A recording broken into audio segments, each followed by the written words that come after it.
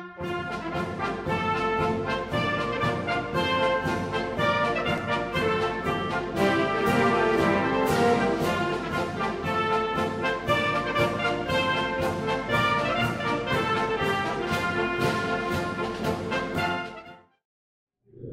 our last presentation this evening, we're going to move forward about 40 years. Now the 40-year period is even beyond the volume 4 that we're working on now. That's volume 5.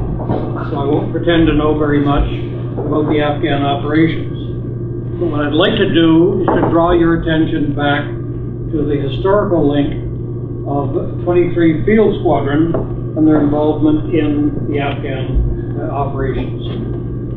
23 Field Squadron was one of some 50 or 60 engineer units during the Second World War that was disbanded as the war wound up, or as it was concluded.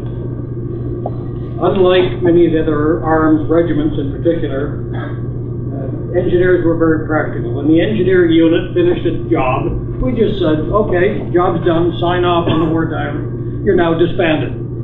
That disappears into history. Sometimes never to be found again. But we did find 23 Field Company, 23 Field Squadron again. 23 Field Company was perhaps one of the more famous engineer units of the Second World War because of their involvement in Operation Market Garden, the bridge too far. After that bridge too far, there was a horrendous number of Allied airborne troops that were essentially surrounded.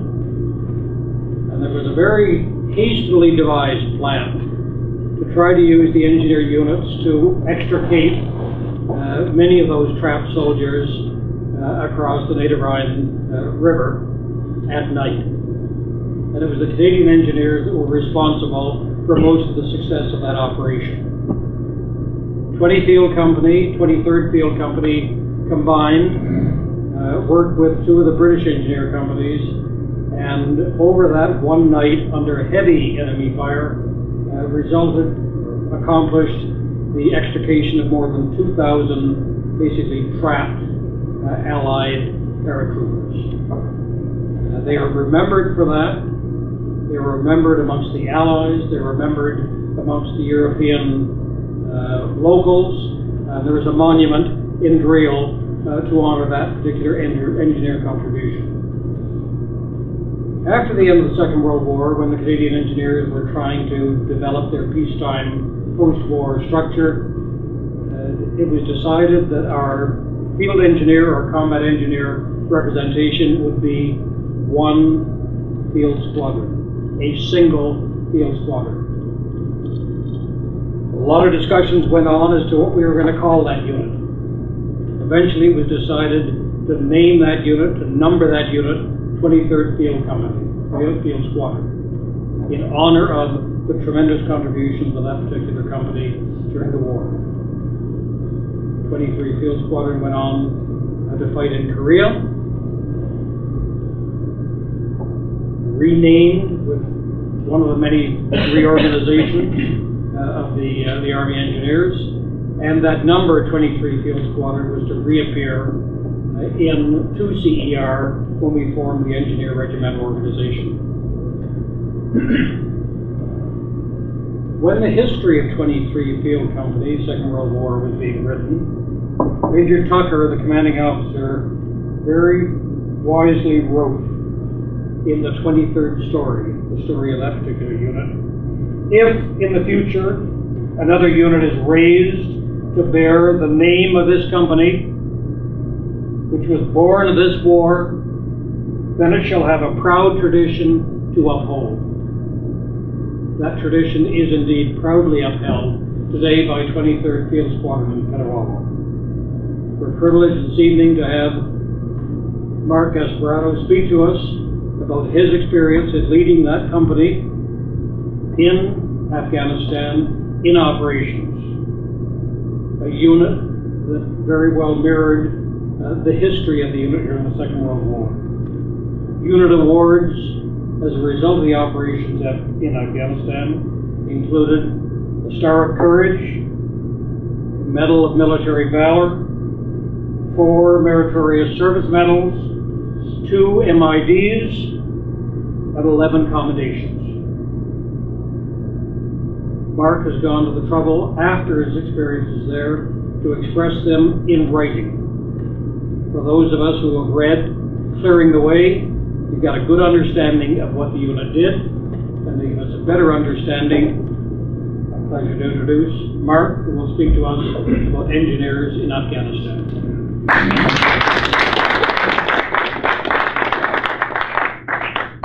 Ladies and gentlemen, my aim over the next 30 minutes is to give you an overview of 2-3 Field Squadron's deployment to Kandahar Province, Afghanistan in 2006-2007 as part of the 1RCR battle. To characterize the tour, a few things come to mind. It was extremely violent. But that time was punctuated by many individual acts of bravery and determination, all underpinned by the squadron's collective ingenuity and adaptability. Before I go on, I'd like to honor one person who is there with me, and that's Master One Officer Derek Marcoux. Are you now captain? Gonna be a captain. But Derek, there's one problem with you being here. Yeah, what? And that is, nothing ruins a war story more than an eyewitness. So having said that, this is 2-3 Field Squadron's story as I experienced it and as I remember it as their former commander. The doctrinal role of military engineering, military engineers, is to allow friendly forces to live, move, and fight on the battlefield, and to deny the same to the enemy. Because of the nature of the way the Canadian task force is structured, the majority of the assets belong to that field squadron. So we provided that support to the Canadian task force, the battle group, and other allied forces. And we did that based on this group of men and women, 135 strong, from across the Canadian forces and beyond, and across the 3 services: Naval Clearance Divers, Air Force, Electronic Warfare Techs, and a whole bunch of trades from the Army.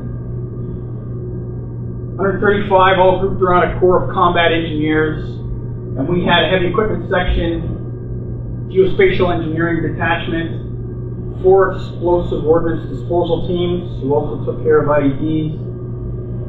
Midway through the tour, a troop of armored engineers came from Edmonton.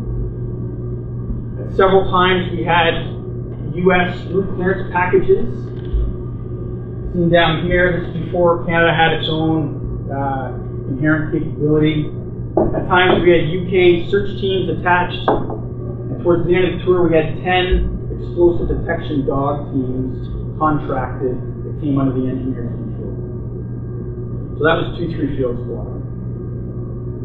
A bit of context, it's a very typical area in Afghanistan in terms of the construction and how the people live. Everything is a compound. The wall is built first, and then the buildings on the inside. Even the roads have walls on either side. Even the fields have walls on either side often. It makes for very cannibalizing terrain. Very difficult to fight in as well. West of Kandahar City, the green belts were either marijuana or these grape fields. Top in the summer, you can see the foliage, bottom in the winter. And what the parallel roads created was trench line after trench line. So it's no wonder that the insurgents chose to fight in this area against NATO forces. The Registan Desert, and that flows, that Red Sea of sand, about 80 kilometers to the south to the Pakistani border. We didn't fight in that area, but we fought in the area to the left, and you can see the green belts. That's the Arghandab River, I believe. But what would happen when you would drive on this hard-packed sand is it would turn into moon dust, like talcum-like powder, which would get everywhere. So that was the environment that we were operating in. In terms of the human environment, I would suggest this was a much more difficult landscape to navigate because from my perspective, it's not just a foreign culture, but an alien one to what we're used to in the West. And I think despite all of our best efforts, we'll always be strangers in a strange land. Zeroing in on the area of operations, unlike the tour before us and the tour after, who were all over Kandahar province, which is about the size of New Brunswick, I believe, the 1RCR battle group did most of the fighting in a 10 by 10 kilometer patch of ground. And that drove the way we did operations, and it allowed me to conduct centralized engineer operations in support of a battle group that was operating as a battle group. Highway 1 running east-west in that part of the province. Kandahar City is about 35 kilometers off to the right, to the east. Patrol Base Wilson, an Afghan National Army, Afghan National Police outpost that coalition forces staged out of throughout my tour, certainly, and subsequent tours. There's a collection of roads making up the Serpentine Road linking Wilson to Pajmal. The Argandab River running northeast to southwest, and on the south side there's the town of Bazari Panjwai and the high feature Masum Gar being the Pashto word for mountain. So focusing on the southern part of that graphic, you have Pajmal and the White School, which was the center of the insurgent main defensive area. And we're talking about 1,000 insurgents concentrated in that area. Not seen since. On the south side, you've got 3 battle positions. 302 eventually was turned into FOB, or Forward Operating Base Masum Gar. So the initial parts of Op Medusa are focused on this area. Preliminary route moves from Medusa started on the 1st of September 2006. When forces were in place up at Patrol Base Wilson and along those 3 battle positions, aerial and artillery bombardment of the insurgent main defensive area occurred, along with targeting of other known command and control nodes. So on the left you see Canadian M777, 155 howitzer, and on the right you see a HIMARS missile strike. And those missiles were launched from Kandahar Airfield, typically targeting C2 nodes. Pretty impressive display of bombardment against the enemy. From an engineer perspective, in terms of our move mandate, not so impressive, because we didn't think we'd be fighting that kind of fight. So 2 troop on the top built man-portable, lab-attachable ramps that were meant to allow a lab or a light armored vehicle, which you see on the right, top right, to cross a small gap. Going back to part of that ingenuity and adaptability. On the bottom you see heavy equipment that's been up-armored in an ad hoc fashion by welding steel plate to the cab to give the operator a modicum of protection from small arms. And the troops called that Mad Maxim. This is what we had to go to war with, and this is what we used to breach natural and man-made obstacles for Medusa. So on the 3rd of September, the order was given to assault the White School. So in the foreground, this is battle position 302 at Masum Gar. In the background, you see Pajmal and the White School, and you see the first wave of Charles Company Group, which has gone across the river. In the summer, it was essentially dry. And then you see the Zettelmeyer down here, driven by Master Corporal Lance Hooper, who had quite a faithful tour. This is the view through my lab, my sights, and you can see the labs on the far side engaged in a fight inside that main defensive area. Essentially, they drove and attacked in a frontal manner right through the insurgent kill zone. My gunner had picked up movement and depth, and we were killing Taliban insurgents, reinforcing that position at 2,400 meters away. And I can tell you, killing at that distance is very much like a video game. It looks like that on the screen. And Dave Grossman talks about that in his book on killing. But that's very different emotion and very different experience than what the troops were facing in that close-in battle. Very different. The result of the 3rd of September was an unsuccessful attack. That's been characterized many different ways, both by the Army and in the media. But we lost the fight that day. 4 Canadians were killed, including Sergeant Shane Stachnik from 2-3 Field Squadron, and 3 vehicles were abandoned or destroyed in the kill zone. One of them being the ZL that Master Corporal Lance Hooper was driving. It was at the casualty collection point, and it took either an RPG or an 82mm round. Didn't kill Hooper, it injured him, but it killed 2 others based on the shrapnel and the spray. And that bucket was returned to 2CR, and it sits out front of the regiment right now as a reminder. So we withdrew back to Massoum Gare to regroup. And in the morning of the 4th of September, our position was mistaken as an enemy position by a US A-10 aircraft, and we were strafed. So what you see there is a mass casualty situation with 1 dead and about 35 injured. Quite luckily, there weren't that many more killed. And I remember that day quite vividly. I was in the turret of my lab, and you can see that just on the bottom right where my gun is. And dawn had just broken, and I see a flash of lights off to the left, almost like sparklers. And then 3 to 4 seconds later, there was that unmistakable sound of the A-10's 30mm cannon firing off a burst, a very short burst. I think the pilot knew he'd made a mistake right away, and in fact came up on the air and said pilot error. So we had to fly in 2 Black Hawks, medevac birds, and a Chinook to take out all the injured, and they had to be transferred to 3 different hospitals because they would have overwhelmed Kandahar airfield. I lost 5 or 6 sappers from 2 troop to injuries that day. That rendered Charles Company Group ineffective from a combat perspective. They were at about 60% strength or less based on the losses of the 3rd and the 4th of September. 2 troop physically wasn't combat ineffective, but mentally and emotionally they were very close. So I kept them under my wing after that, and they tended to do the centralized engineer operations where I could be present, whereas 1 troop was often given independent tasks. So this necessitated a change in the plan. And while that plan was being changed, we maintained the high ground and pressure on that main defensive area.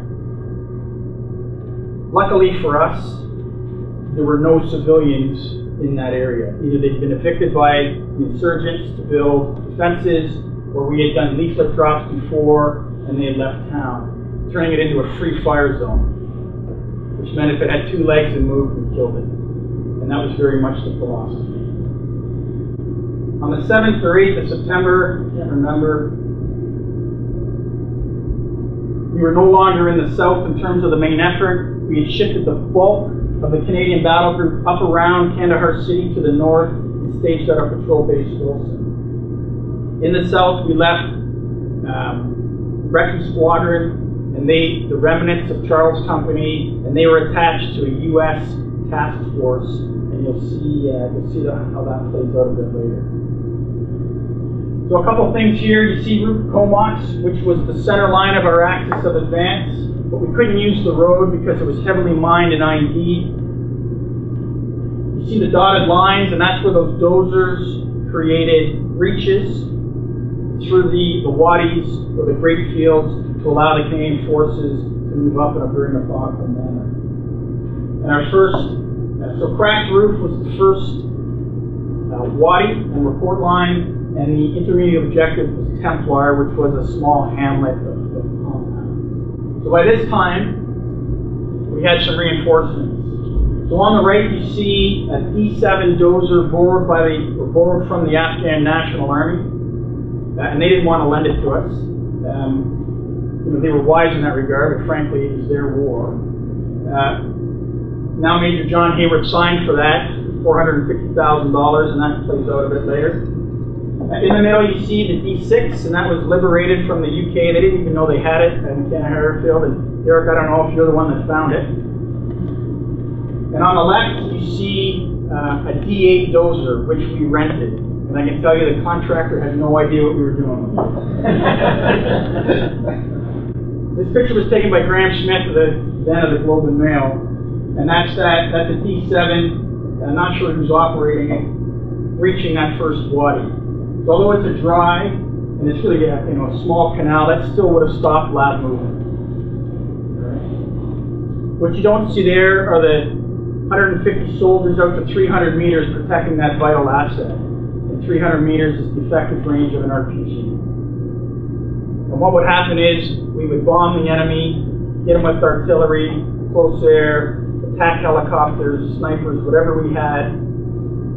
And then the infantry would go out and secure that. And then the dozers would move up and create breaches. And then the labs would move up into open areas. And then the dozers would come back, making another combat road to allow for resupply. And we did that bound after bound after bound until we hit Rugby. By this point, though, we've been reinforced by a U.S. Humvee company. And that's one of the bridges that the insurgents had blown up, thinking that it would stop or slow down our movement. I don't think they thought that we would use dozers to break the landscape to create the mobility that was required by the battle group. And I say break the landscape because there were severe consequences for farmers and irrigation after the fact that they're probably still sorting out. So here's Templar, and a great shot of my sappers mouse holing, so allowing the infantry to access a compound without going through the front door, which is likely booby trapped. So we're halfway to Rugby now, and you can see there are two arrows coming in. So it was a pincer movement, Task Force Grizzly in the south, commanded by the Americans, but also with the remnants of those Canadian forces, and the battle group moving, and then we swept through Rugby from the east to the west, but at that point, the vast majority of the insurgents had been squeezed out. Just some pictures of the drive south. So here you can see soldiers patrolling through the vineyards. So the hedgerows on either side. So you can see how tall they are. Very, very difficult terrain to operate in. And here's the link up.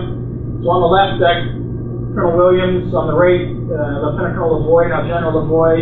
And you can see Williams using a 2-3 Field Squadron map. And the Americans were amazed that a squadron and a battle group had more geospatial assets than their battalions, brigades.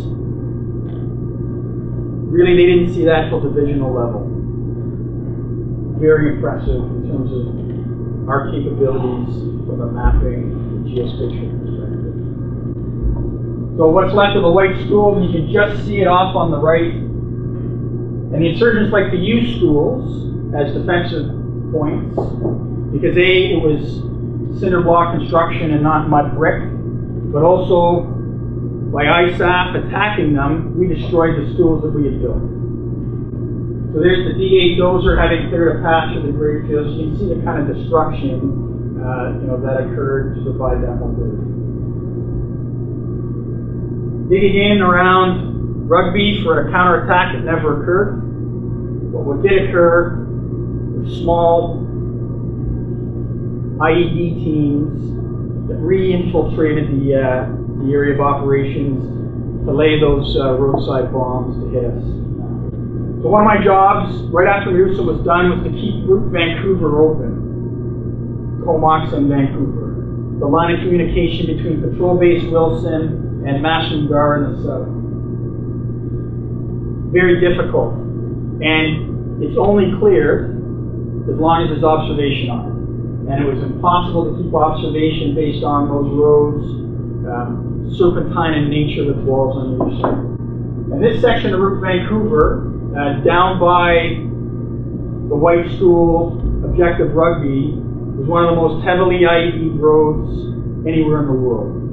And these weren't roadside bombs so much as tactical obstacles covered by fire, because that was their kill zone, that was their main defensive area.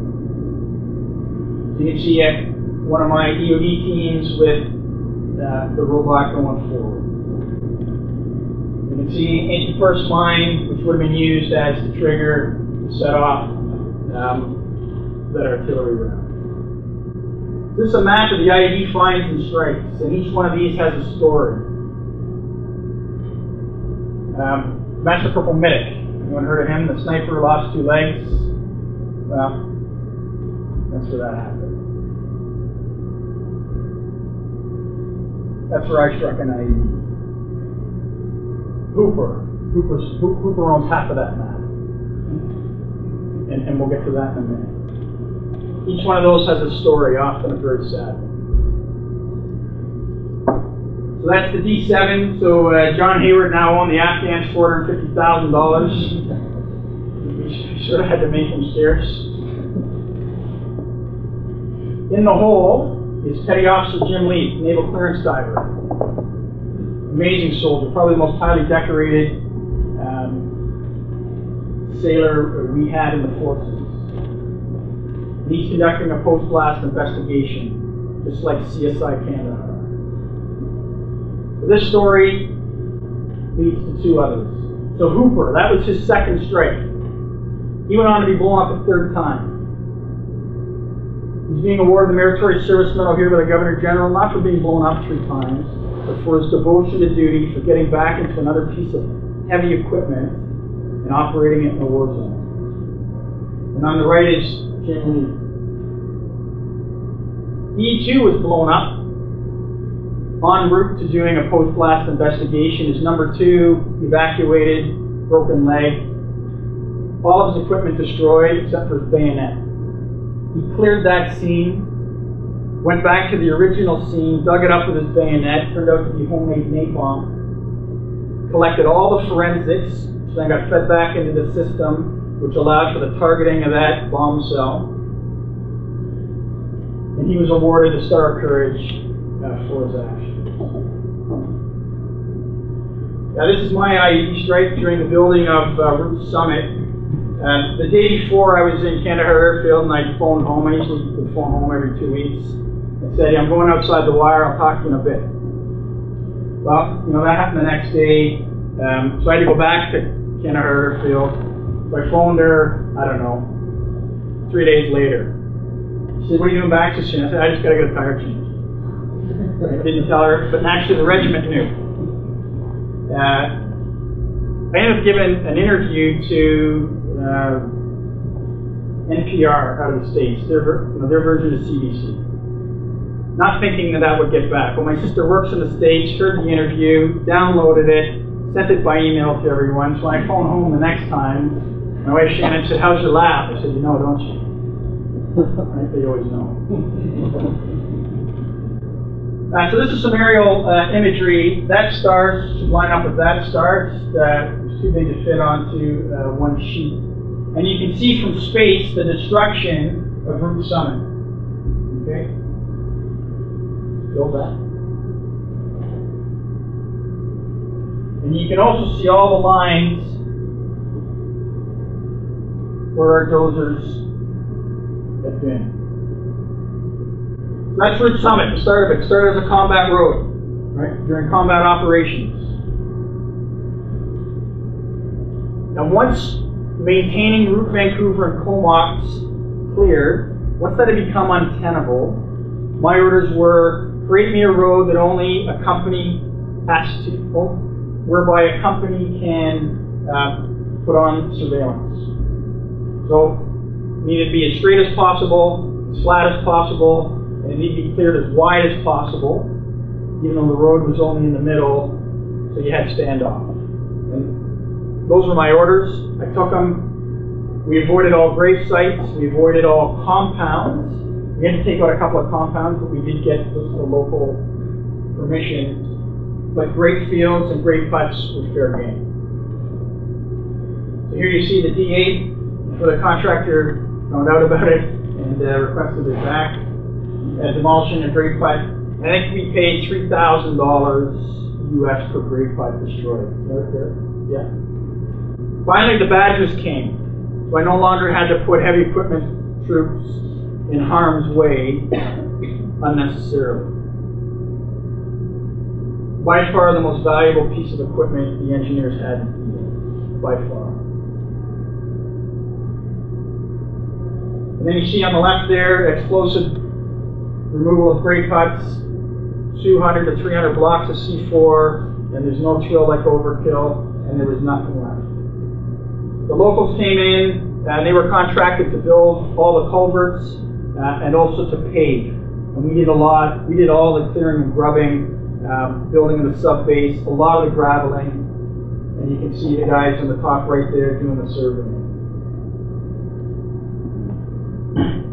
But it's a tactical problem before it's a technical one. That is when people are trying to kill you. So there were 3 strong points built along Route Summit to afford us the protection required to build that road. It was very World War I-esque in the way those guys lived in the trenches, really. Fighting patrols would go out. The Strong Point Center saw a lot of violence. And you can see on that spot bottom right, that's where Williamson and Tedford were killed. And the cross in the middle belongs to Josh Kluge, and he stepped on an IED not far from there. And that wasn't a legacy IED, that was one that had been in place post-Medusa. You see that's an artillery barrage against an insurgent concentration that was attacking Strong Point West. And we would sit up at the top of Massoum Gar, and we'd almost treat it like theater night. And when we watched those fireworks go off, and the violence was impressive. And when we weren't fighting the insurgents, we were fighting Mother Nature. So I was reminded of a few realities here. It rains in the desert. When it rains in the desert, there'll be flooding. And no matter where you are in the world, water flows downhill. Because when we had built Summit, originally, we had filled in all the wadis as a counter-IED method, because that way they couldn't infiltrate in the low ground. There'd been an 8-year drought. Well, we were made to pay for my oversight. That water's flowing at about 3 meters per second, and underneath that is Route Summit. Bottom left is the Arghandab River after those rains. That's a big river, and it could take that flow, and we could build a causeway to get across it. The day I handed over to Jake DeLuga, they opened up the Dalla Dam. Dalla Dam? Yep. And that's the Arghandab River. And we had no bridging in theater to cross it. None whatsoever.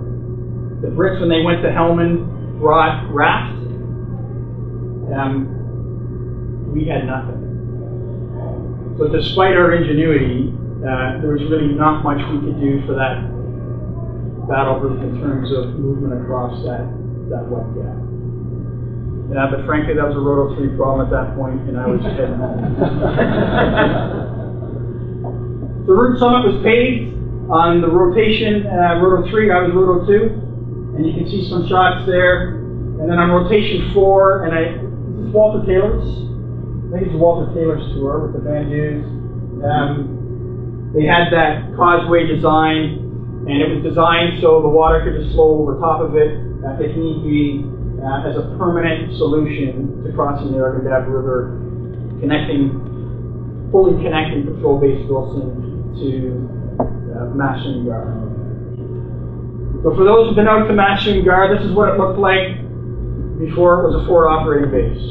And even then, you can see the boys have done some work here, putting in a road to this run-up position for some overwatch to the west.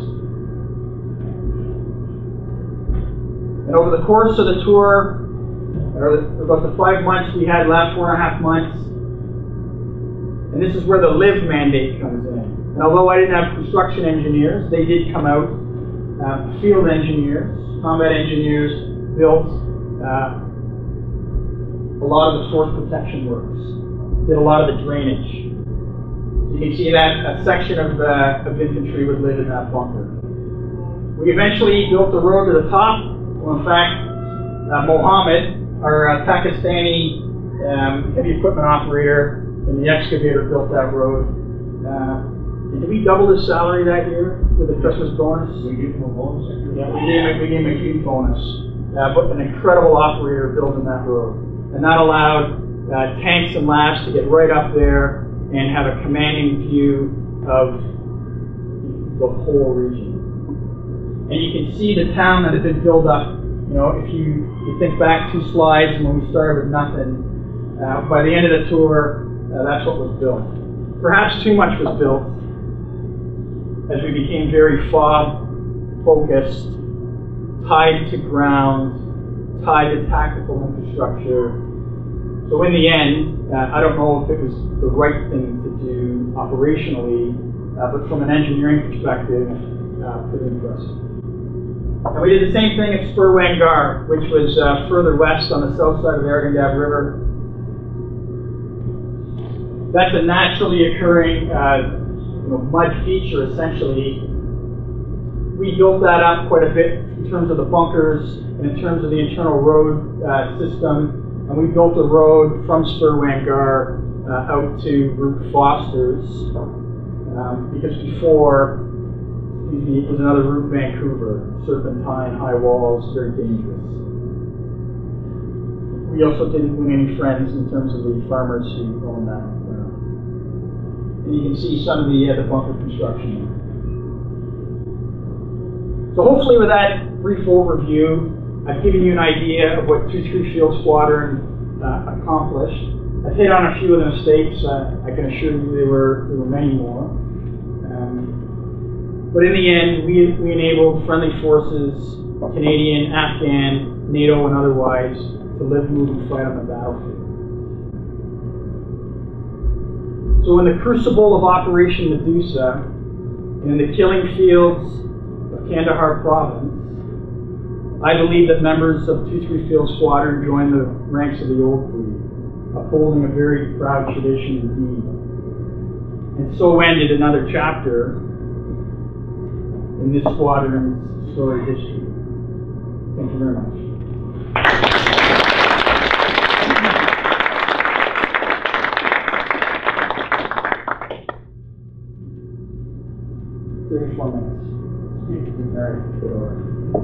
Any questions? Yes, sir. Did the locals use this road after you built it, or was it sort of restricted to your forces? I'll actually let Derek answer that. So when I left, very few locals had moved back into the area. You know what? I'll defer to Colonel Malovish. He was task force engineer in Roto 2008, and he has a better understanding of what happened afterwards. Yeah, so the bottom line is absolutely. So all this effort, Summit opened up, the trade opened up the area. The locals certainly did use it, but again, when they started coming back, out of Kandahar city, and again, at a very slow, measured pace, but it certainly they did use it. And even the second route, what was the route by Brown. Okay, started using that as well, so absolutely. But again, but not right away. Missouri Canada grew up significantly from 2006 to 2008. I think someone had mentioned some numbers when I was there on my second row, and it was almost 100 times more economic activity. Yeah, the bazaars started flourishing, the bazaars managed away, started to trade back and forth to Kandahar, and so we started to see that happening.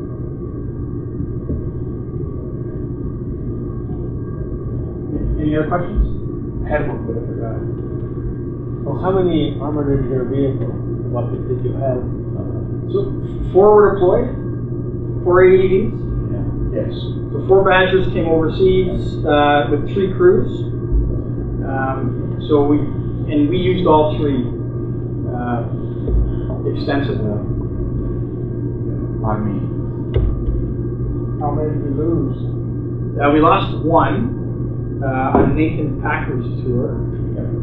It had hit an IED, and I think it ended up melting to the ground. It burned. Yeah, it burned for about, I think it was around 12, 14 hours. And there's a picture of the guy who went before me in procurement, who got 3 more from the Germans to help us finish our operations. Yeah, we only had 9. We originally had 4, nine. only 9 total. I brought them 4 to got sent service. forward. Amazing, and we're getting the Badger 2 being delivered in the next 3-4 years, I think. The project, actually, I was speaking with the project developer, the project manager today, and work will be starting shortly on converting those Leopard 2s over to armored engineer vehicles. It's well on its way. So if we have you to thank, sir, then thank you.